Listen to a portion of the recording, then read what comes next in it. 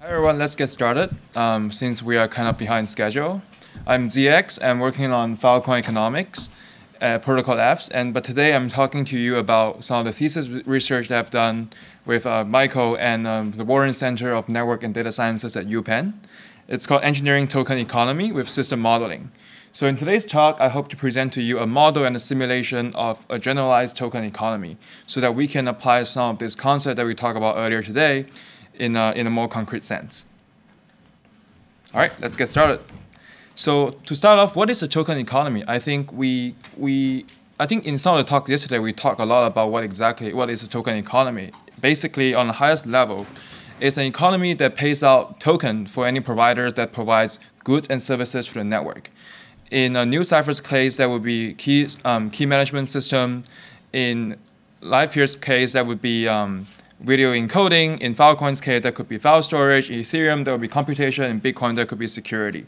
So any of this economy, as long as there's a provider providing some goods and services, and then they can get paid in cryptocurrency or token, we call that a token economy. And the next question to ask is, why do we need to do system modeling for these token economies? I think the short answer is cryptoeconomics is hard because you need to understand all the different moving parts in your protocol, from cryptography to distributed systems. You need to talk to the product team and biz dev team to know what is the goal that the system is trying to achieve. And as mentioned earlier in the talks today by Michael and Sherman and Chris, it's all complex systems at the core. So some of this patchy solution that people are trying to do today in the past could lead to really bad system failures.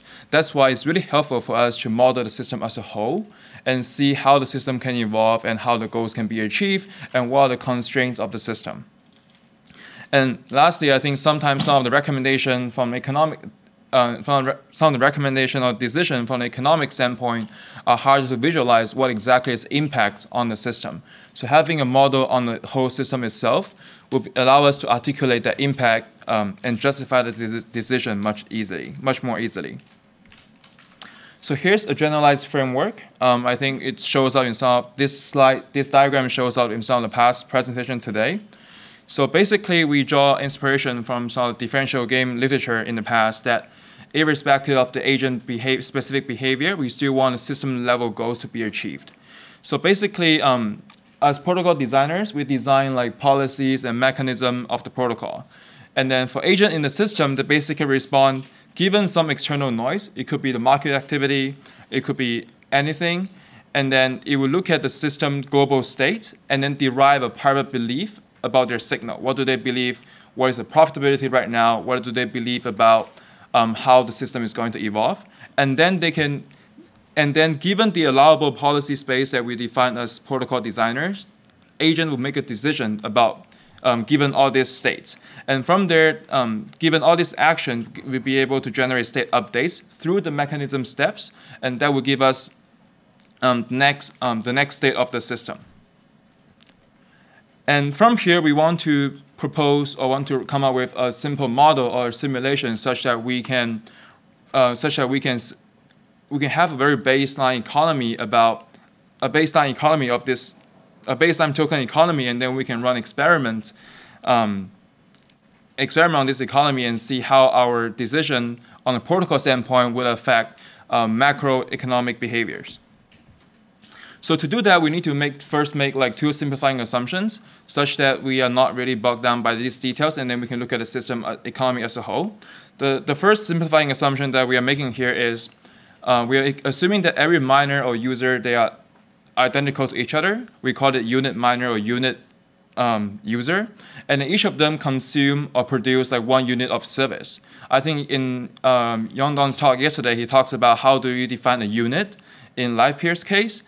Similarly, I think for the sake of our model, we just treat that unit has been defined, and then there will be different unit miners and unit user providing that service or consuming that service on the network. And a large miner in real life would be an aggregate of many unit miners in the model. The second assumption is we assume that because for a simple model, we just assume a perfectly competitive market, so that we don't have to worry about a lot of the dynamics within the price. We just assume that price would be a very effective signal about the supply and demand. When there's supply meet demand, there's always a transaction that's happening. And from here, we want to define this system both in terms of its system state and also like the system dynamics. Because what the system state is, states are, and how the system can evolve, it basically encapsulates the entire token economy. So even for a very simple, like bare bones simple token economy, we can easily have more than 10 states. So here's how this works. This is a token economy of supply and demand of goods and services. So you have the supply of the goods at every particular time round t, which could be any time step that you define. It could be as granular as like at every block, every day, every week, right? And at every time step t, there is some supply and demand coming to the network. So there will be like the delta S and delta D at time t, and then there will be some departure of like the supply and demand. And then at the end of the time step t, there will be some supply and demand. It's on the network, and given the perfectly competitive market assumption, we assume that some quantity will be transacted at a time step, and then there will be some market price, which will be Q and P. And then there's also a token price, which is K, and K is a function of like it's a combination of the intrinsic value of the token plus some speculative value of the token. Right now, like I think we don't really have a very good definition for most of the token today. We don't have a good definition of what the intrinsic value is. But in some of the past research that's done by Claudio, people define that as what is the fiat amount of resources that you need to spend to earn 1 unit of the token. So in some of the past research, like people define that as the intrinsic value of the token. So we can use that for the model here. There will be the inverse of V over VT, and UT will be the speculative value. And then we also define like some kind of abstract index of how far the network is progressing along its goals, which is I of t. So this can be useful in terms of our engineering block reward such that it targets this particular KPI the network is trying to optimize for. In most of the cryptocurrency network that we see today, people use an open loop block reward schedule, like in Bitcoin, right? Like the block reward has nothing, in that context, basically that KPI is basically time step.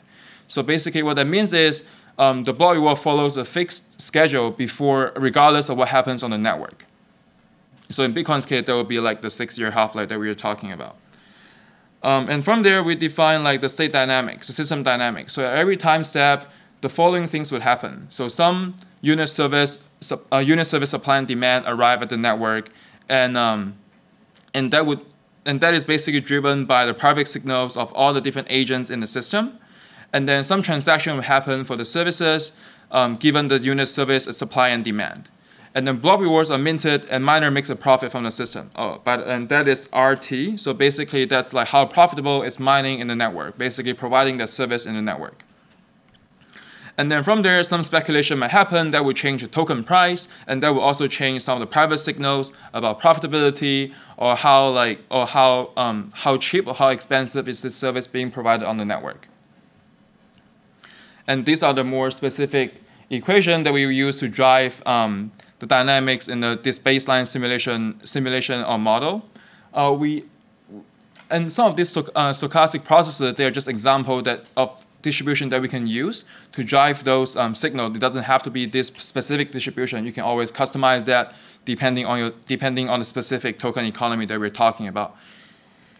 So the variable supply and demand, we've used a traditional like Poisson distribution process.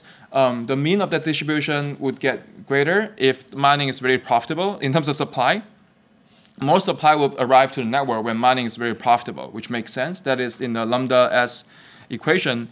And more demand will come to the network if the goods or services provided on this network is really cheap. If the price is going down, more people will come. And we assume that there's a demand for these goods and services on the network. More people will come to consume that goods or services.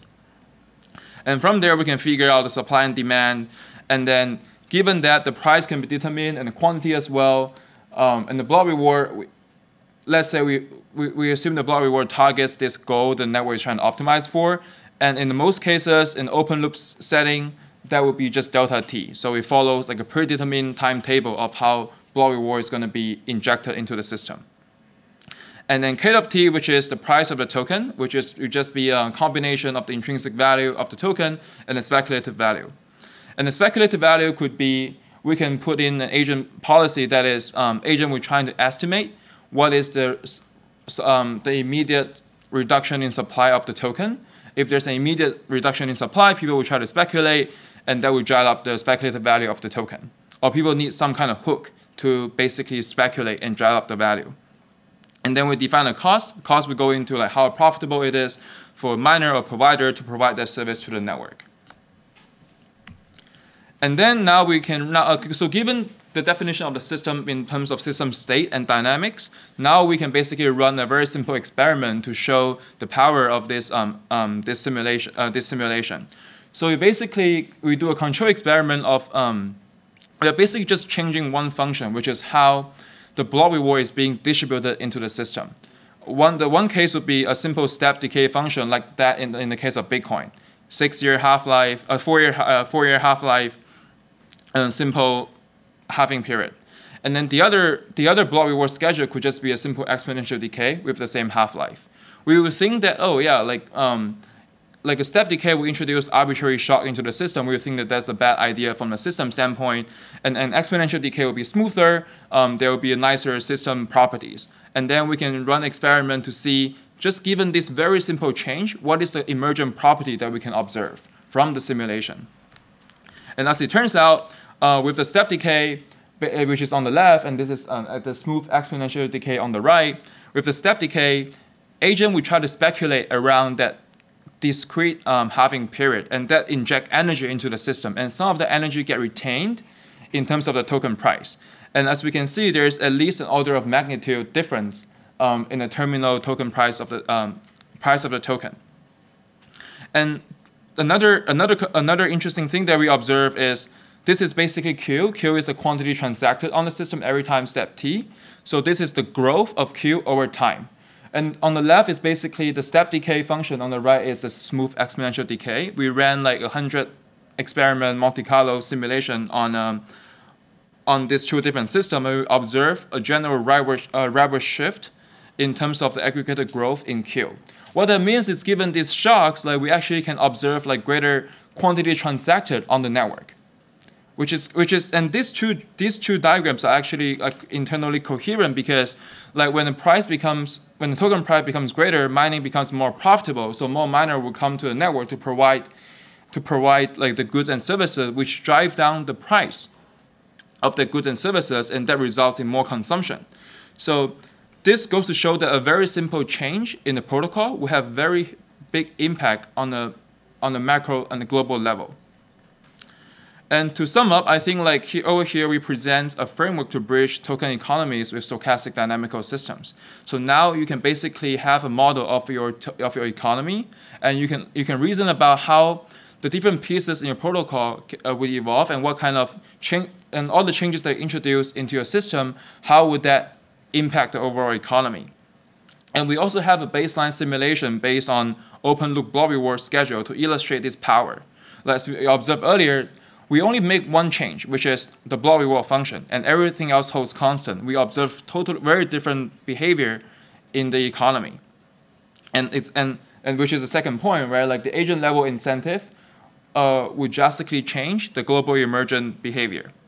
And there are many other interesting research directions that we can take from here, right? For instance, we make a lot of simplifying assumptions earlier about speculation. We also assume like everything is the same. You can throw in different subpopulation of agents, have different behaviors, and you can also customize of how the dynamics will actually, like for instance, like we use a very simple Poisson distribution for the arrival of supply and demand. That distribution can also be changed. So like there are many interesting work given this generalized framework. And insofar as reasoning through about all of the token economics and all of what impact do you have, I think this generalized framework provides a very good starting point and basis. Yeah, and I think that's all for my presentation. And any questions? Well, thank you. Yeah. Yes. I saw the simulation results, but I didn't really see any comparisons with existing token economies. Yeah, so this is like a generalized version of a token economy. So there's no like a specific comparison. Yeah, and there's a outstanding roadmap item for mapping this onto live peer and a few other things, but it's part of the idea of coming out with the collaborations, looking for basically teams to work on targets. So yeah. Literally, the roadmap is start to map things down onto specific instances and figure out the backtest. And we can just customize a lot of these like blocks in the dynamics of the system. Just go for it. How data-driven were these distributions? Like, were they just like distributions that you randomly like thought up and put up based on your understanding of the system, or were they directly from actual? Yeah, so for this model, I think like we derive the distribution from like first principle reasoning and some of the past research literature on what people usually do for similar situation. But definitely this can be, you can throw in like another model here to model that distribution. Yeah. In applied settings, you usually draw stochastic process models that are fit from real data that's in an analogous system or several analogous systems. But this was from a master's thesis and from a journal paper where the assumptions match the literature, as opposed to being driven by a like a project with a team. Was this implemented in Kafka, and can it handle long-term distributions? Say that again? Was it implemented in Kafka, that's one, and the other one, in this kind of generalized framework or whatever, you can handle long-tail distributions? Yes, it was implemented in CatCat, and I believe you can put in different kind of distribution in the system. Yeah. So I'm programming language for a second. What strikes me here is that there's a huge gulf between the way in which we express, smart contracts and other artifacts, and the kinds of analysis that we actually need to do, and the kinds of analysis that we're showing. And so I wonder if you or any other speakers we just heard from have thought about tools that we should be using instead, rather than Solidity or similar, to actually express, solutions to these kinds of problems. I think it depends on the scale. I think like what the scale, where exactly the scale that we're looking at. I think if it's very agent-based up to a specific agent, like we may be able to use like the languages as defined in a smart contract.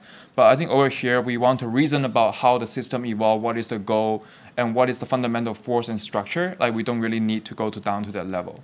But I believe like maybe Tarun's group have done some work in like porting over like smart contract languages into like agent-based modeling. Yeah.